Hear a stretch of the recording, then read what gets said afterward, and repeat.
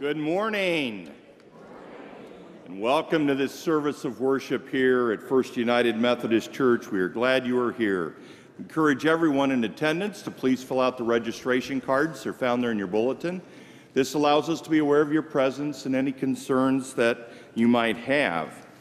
Also today we celebrate Golden Cross Sunday, and if you would like to contribute to Golden Cross, it is a special collection for older adult ministries, pastoral care ministries, children and family ministries within the Illinois Great Rivers Conference.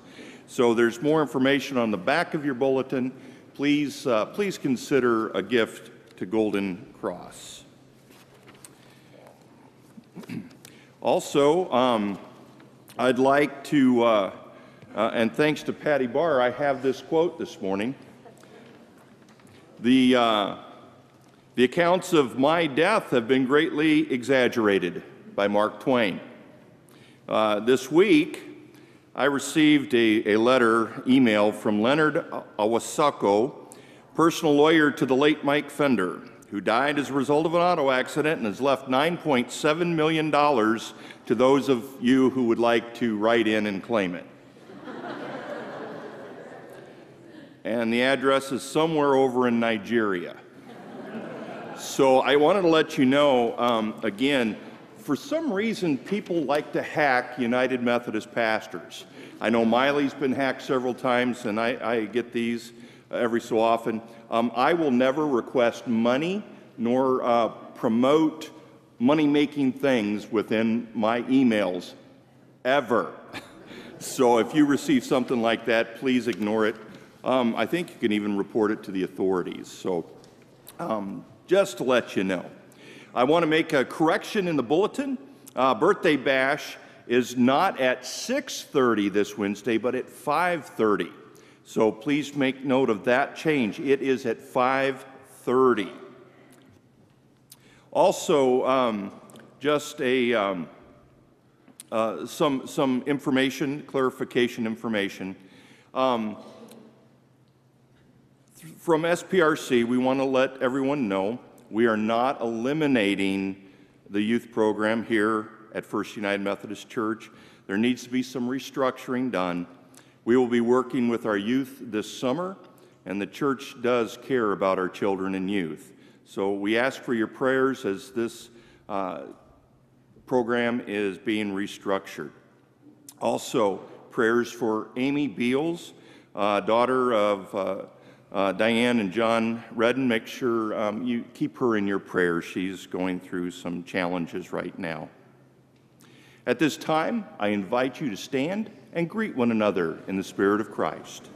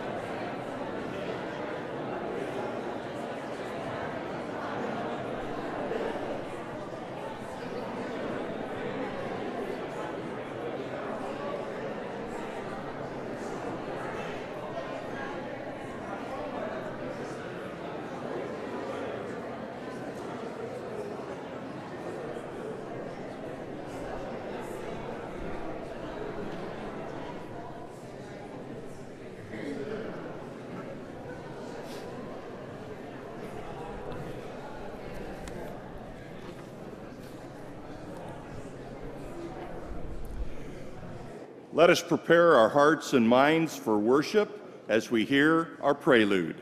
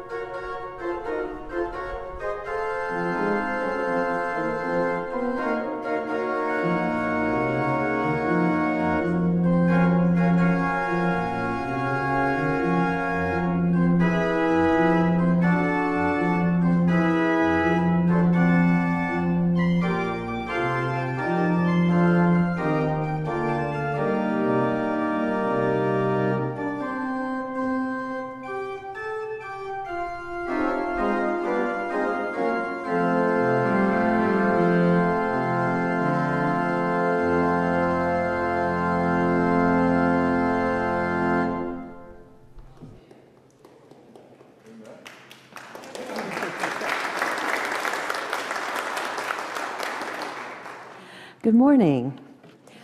Will you join with me responsively in the call to worship? The Holy One knows each sheep calling us by name. We hear the voice of Jesus calling us to follow him. The Holy One sees our need, feeding us with wisdom and truth.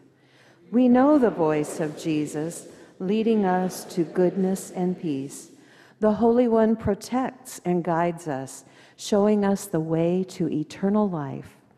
Let us worship our shepherd who calls us here. Shall we pray? God of love and goodness, you lead us into pastures of plenty, giving us food for our bodies and nourishment for our souls.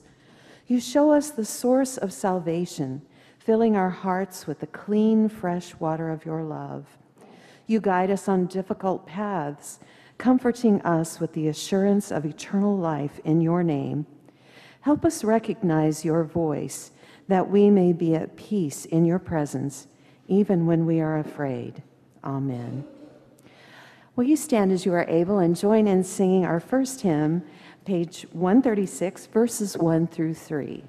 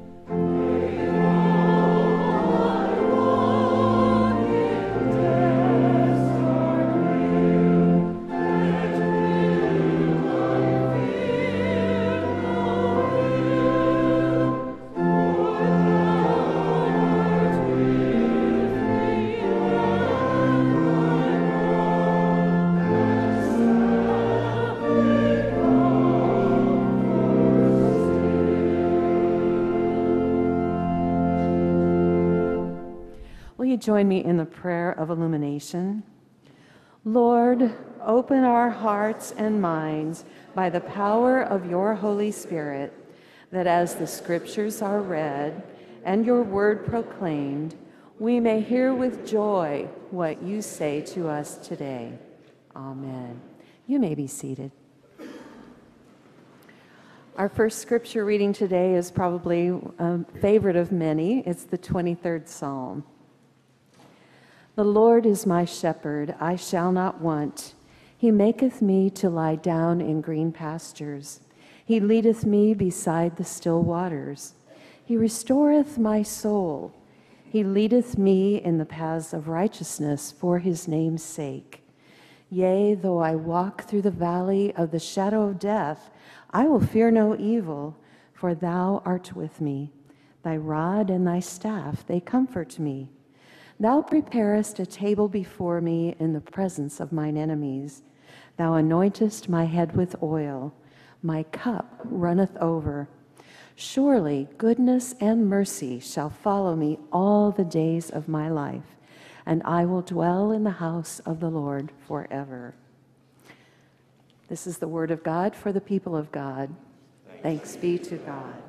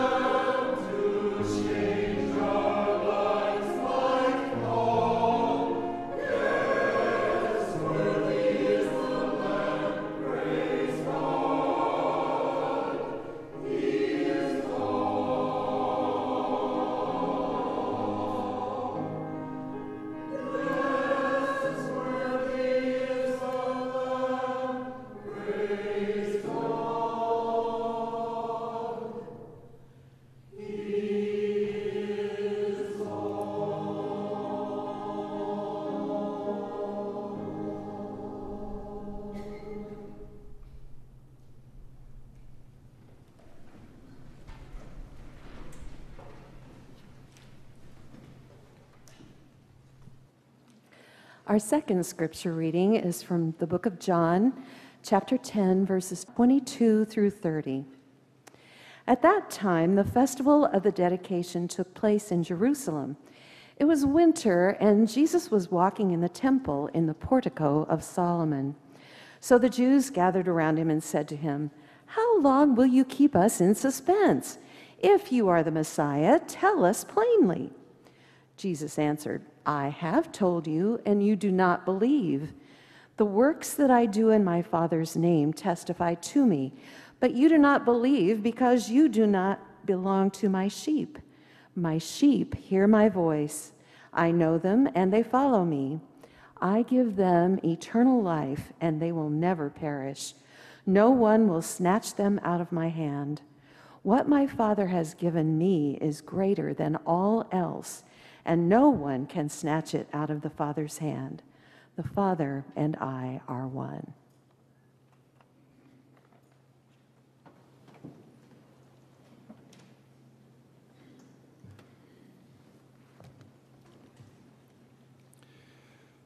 My friends, will you please bow and say a word of prayer for me?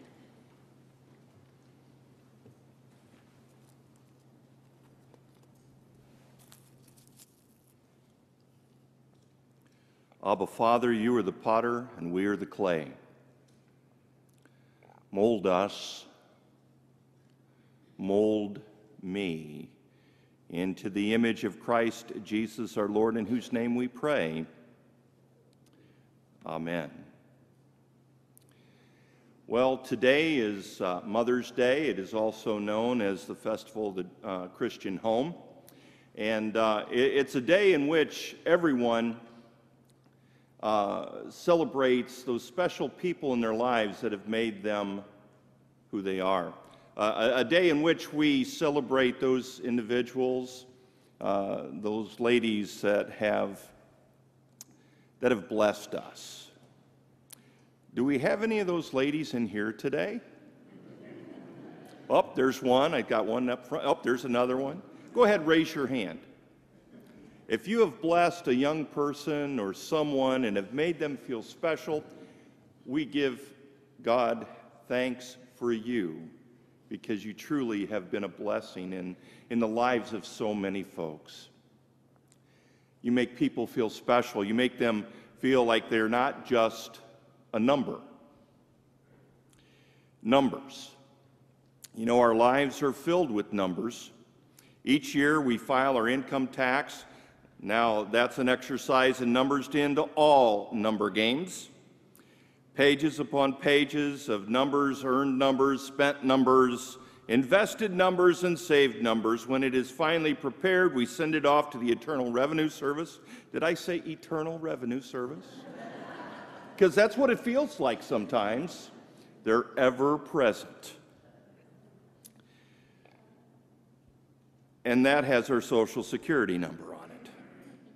And the IRS takes all those numbers and put them into a computer along with the numbers of thousands and thousands of millions of other people, and to them we become a number. The government knows us by our tax number. The state knows us by our driver's license number. The bank knows us by our account number. And when we retire, we'll be remembered by our Social Security number. And it goes on and on. In fact, sometimes I wonder if anybody knows us at all without a number. And that's why this morning's gospel reading is so significant, because it tells us that God knows us. He knows us intimately, in fact, better than we know ourselves. And that's important to remember. In spite of the fact that the image of the sheep and the shepherd is foreign to most of our experiences, the words of the gospel this morning hearken for us a truth that our human hearts long to hear. The Old Testament writer, Psalm 23, put it even more clearly when he wrote, "The Lord is my shepherd, I shall not want." Jesus says it this morning, "My sheep hear my voice, and I know them, and they follow me, and I give them eternal life." There's a new kind of plane. A new kind of plane was on its first flight. It was full of reporters and journalists. A little while after takeoff, the captain's voice was heard over the speakers, and it went something like this. Ladies and gentlemen, I'm delighted to be your pilot for this plane's historic first flight. I can tell you the flight is going well. Nevertheless, I must tell you about a minor inconvenience that has occurred. The passengers on the right side can, if they will, please look out their windows and see the closest engine is slightly vibrating. That should not worry you because this plane is equipped with 4 engines and we are flying along smoothly at an acceptable altitude. As long as you're looking out the right side, you might as well look at the other engine on that side and you will notice it is glowing. Or more precisely, one should say, burning. That shouldn't worry you either, since this plane is designed to fly with just 2 engines if necessary, and we are maintaining an acceptable altitude and speed. As long as we are looking out the plane, those of you on the left side shouldn't worry if you look out your side of the plane and notice that one of the engines that is supposed to be there is missing. It fell off about 10 minutes ago. And let me tell you that we are amazed that the plane is doing so well. However, I will call your attention to something a little more serious. Along the center aisle, all the way down the plane, a crack has appeared. Some of you are, I suppose, able to look through the crack and may even notice the waves of the Atlantic Ocean below. In fact, those of you with very good eyesight may be able to notice a small lifeboat that was thrown from the plane. Well, ladies and gentlemen, you'll be happy to know that your captain is keeping an eye on the progress of the plane from that lifeboat below. Now, I realize that there are some situations we probably shouldn't make light of, especially with planes having problems. The plane crash is definitely one of them, but that story that I happened across this week about the plane and its pilot seemed so descriptive of our lives. In situations very similar to that plane flight, everything around us seems, well, sometimes it seems to be falling apart, and the person in charge seems to be as remote as the captain in the raft on the ocean far below. But the good news this morning is that we are known by God and loved by God. And when God knows us and loves us, God will not abandon us. In spite of the senseless violence that seems to be so much a part of our world today, the innocent suffering and death that occur, our failures, our encounters with suffering, God wants us to know that God cares. God cares. God loves us. God wants us to know that love and wants us to know that love is everlasting and that God calls us by name. That's precisely the promise that God made with us from the beginning of time and that Jesus makes with us today. I know my own and my own know me. We are more than just a number to God.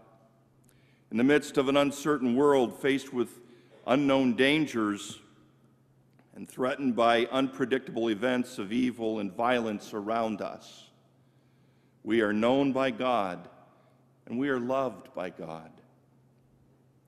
Even the hairs of your head are numbered, Jesus once said, for God is greater than anything that can threaten us in life. I love how the VeggieTales children's video says, God is bigger than the boogeyman. And God is. But we have to learn to trust. We have to learn to understand God's ways are not always our ways. And God's time is not always our time. The death and resurrection of Jesus assures us that God cares, that God loves. And we need that reminder, for there are all kinds of things in life that can threaten us: accidents, disasters, sickness, disease. No one knows when or where. No one knows when or where the next terrorist event might take place. We know that danger and death are part of our lives. But the good news for us this morning is that whatever happens to us is not nearly as important as what happens in us. For God is greater than any danger. That's why these words of Jesus mean so much to us when he says, "I am the good shepherd. My sheep hear my voice, and I know them, and they follow me, and I give them eternal life." One of my favorite stories in the New Testament is the time when Jesus and the disciples were caught in a fishing boat on the Sea of Galilee when a storm came up. I'm sure you remember how the disciples reacted when the waves and the wind threatened their boat. The boat was rocking, and it was slowly filling with water. It was beginning to sink and would soon dump them into the sea. And through all of that, where was Jesus? Asleep in the back of the boat. Asleep in the back of the boat. Finally, the disciples woke the master and hit him with a harsh question. "Master, do you not care that we are about to perish?" My friends, you and I have been with those disciples. We have seen the storm clouds rise, and we have felt the wind howl and had the waves beat down upon us. It may be the death of a loved one. It may be the battle of disease or a fight with cancer. It could be a broken relationship or a time when your child didn't come home on time and worries overcame you. We have all been there, and we have all shared the disciples' question, "Master, don't you care?" And that is why the gospel reading this morning is so precious to us. For Jesus' own words remind us that he does indeed care. "I know my own, and my own know me." Of course, Jesus cares. That's the secret in handling life's storms. Life can be tough at times.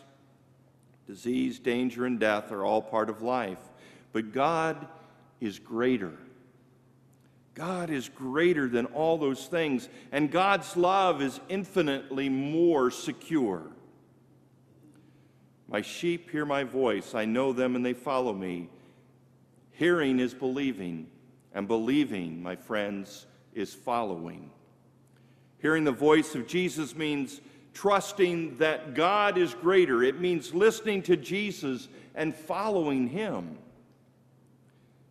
I suggest you read Jesus' words in John, the 10th chapter, beginning with the 27th verse. "My sheep hear my voice, and I know them, and they follow me. And I give them eternal life, and they shall never perish, and no one shall snatch them out of my hand. My Father who has given them to me is greater than all, and no one is able to snatch them out of the Father's hand." My friends, God is greater than anything that we might face. And that is the thought for the day. God is not a captain who has abandoned us and is floating around on a boat. God walks beside us. God is the shepherd who is able to protect us from whatever may threaten us or our families. What we are talking about is a relationship of love. That is the relationship that you and I can have with God. A relationship of love. God is greater than any temptation. God is greater than any sin, but we must listen to God. The call of our Lord is hidden in a whole chorus of worldly voices which beckon us, other would-be shepherds, seek to tempt us away from the Good Shepherd, the joy of his forgiveness and the security of his love. And when we are weak and confused, we may fall victim to the enticements of other gods. An American tourist who was traveling in the Middle East came upon several shepherds whose flocks had intermingled while drinking water from a brook, and after an exchange of greetings, one of the shepherds turned toward the sheep and called out, "Mana, mana, mana." That means in Arabic, "Follow me." And immediately his sheep separated themselves from the others and followed him. Then one of the two remaining shepherds called out, "Mana, mana," and his sheep left that common flock, and they too followed the shepherd. And the one shepherd that was left, the American started talking to him in a little bit more detail. He said, "That is absolutely amazing, absolutely amazing. The sheep will come when called?"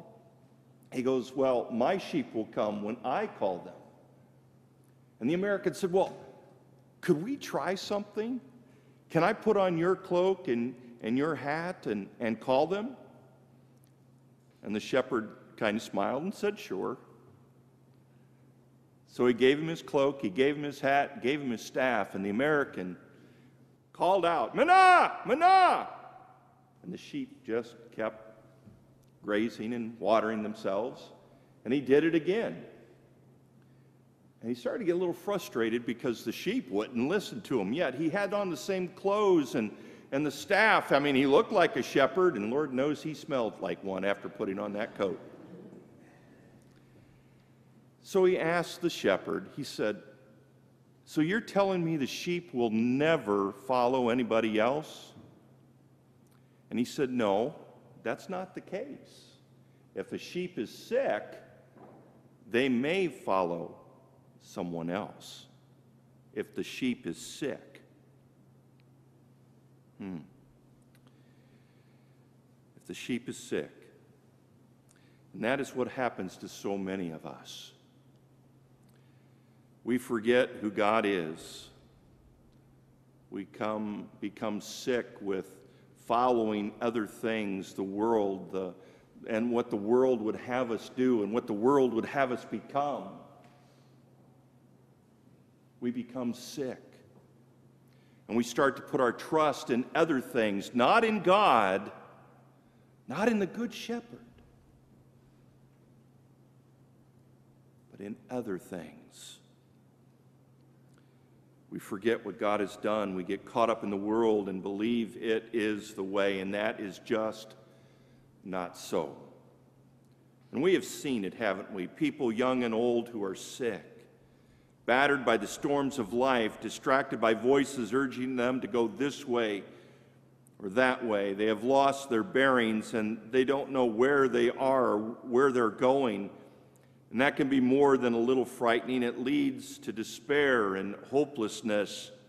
And when someone is sick, they will follow anyone who will promise them a moment of happiness, a moment of comfort, a brief feeling of peace or forgetfulness, of a sense that they are special. You know, an airline pilot passing over an airport one day called the air traffic controller and asked him what time it was. And the air traffic controller replied, "Well, what airline are you flying with?" And the pilot shot back, "Well, what airline am I flying? What possible difference does that make? I just want to know what time it is." And the controller replied patiently, "Well, sir, it makes all the difference in the world. If you are with United Airlines, it is 1,500 hours. If you are with American, it's 3 p.m. If you are with Delta, the big hand is on the 12 and the little hand is on the 3. And if you're with Southwest, it's Tuesday." So knowing what airline you are flying and where you are going can make all the difference in the world. Building loving relationships, knowing what it is necessary to build loving relationships can make all the difference in the world. God is an intimate God, and we need to remember that, my friends. God wants to be in an intimate relationship with each and every one of us. God desires that. God has shown us that. God is an intimate God, a loving God. That is what Christ taught us and even showed us. God is very close. God knows each of us better than our best friend knows us. God cares about our problems. But the call of Jesus, the Good Shepherd, is, I am the way, the truth, and the life. There is no better way, no greater truth, no happier life. Our Lord reaches out to us in love that we might follow him. And we need to listen to his voice, for he is the Good Shepherd. And when we put our trust in the Good Shepherd, we will find ourselves on rock-solid, holy ground. Let us pray. Lord God, in the midst of confusion, we ask for clarity to hear your voice and your voice alone. Guide and direct us, Lord, in your ways, so that we might share the love you have for us with others, so that they might come to know you. We pray this in the name of Christ our Lord. Amen. Our hymn of response is Holy Ground. Faith We Sing, number 2272. And during this responsive hymn, we are going to be blessing our prayer shawls. And I would ask those who have participated in this wonderful ministry of outreach, comfort, and care, if you would please come forward. If you are unable to come forward, if you'd be willing to raise your hand at another point. But at this time, you may remain seated, but let us join together in the hymn Holy Ground as our prayer shawl ministers come forward.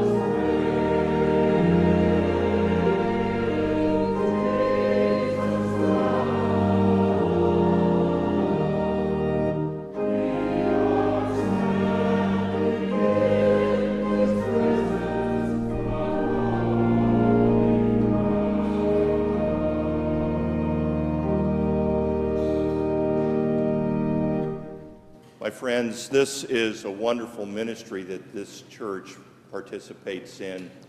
Not only participates, but heads up.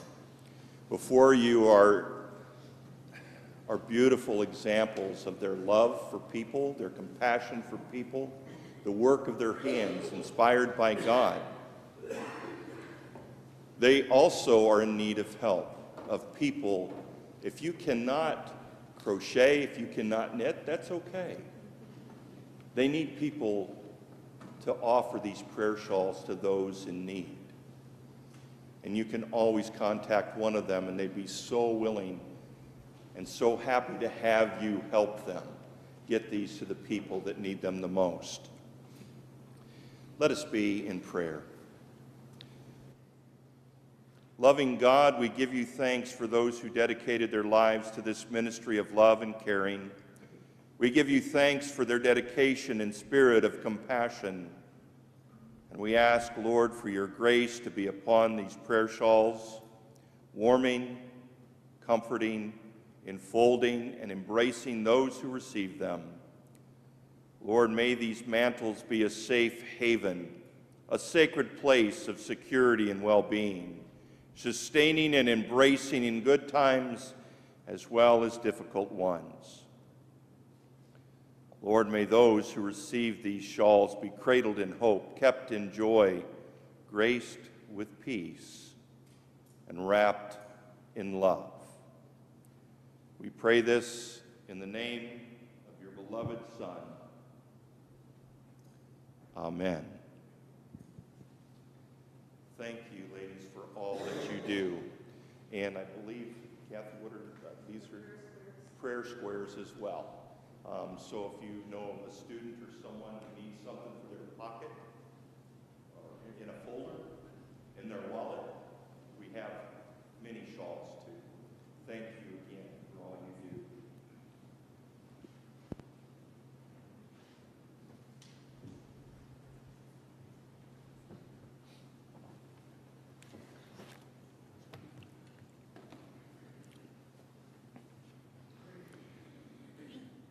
We come now to that time of worship in which we confess to God those weaknesses that we have. Let us join together responsively in our prayer of confession. Let us pray. God of compassion and grace, you call us to follow you and to listen to the sound of your voice. Listening only to the sound of our desires. You give us food that will fill our souls and water that will satisfy our thirst for you.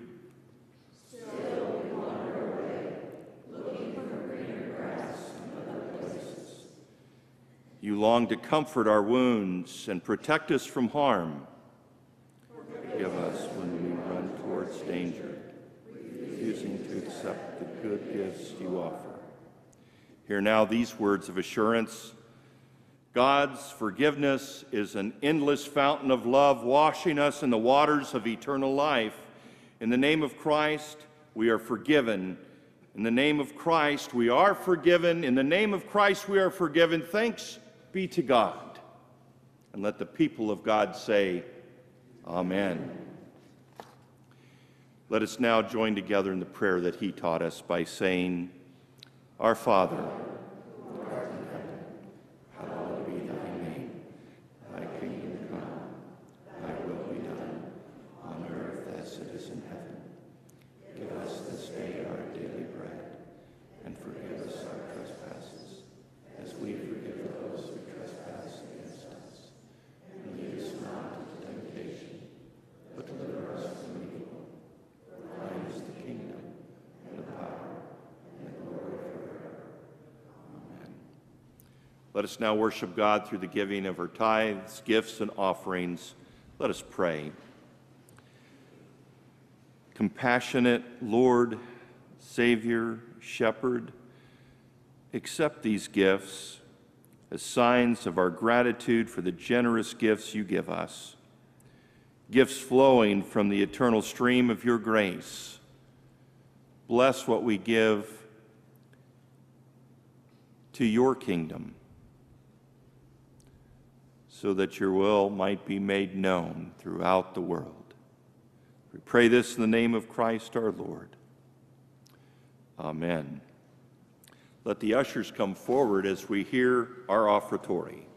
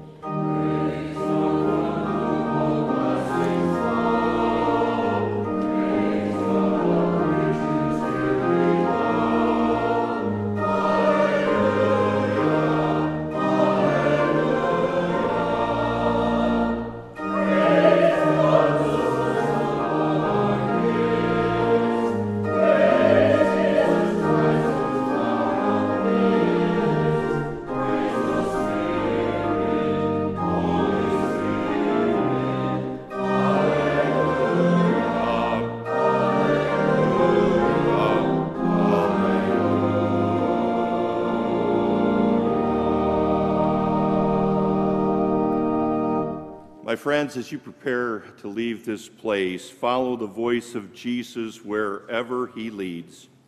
Trust that he will nourish and protect you and fill you with the goodness of God's love.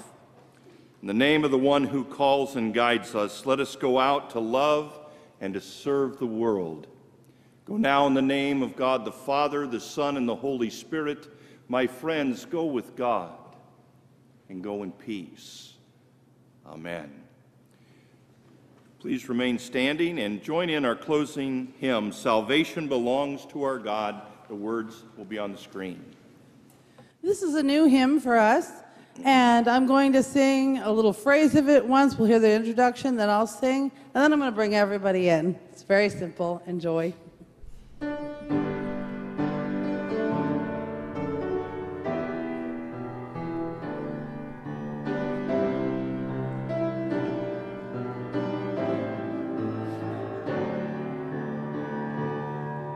Salvation belongs to our God, who sits upon the throne.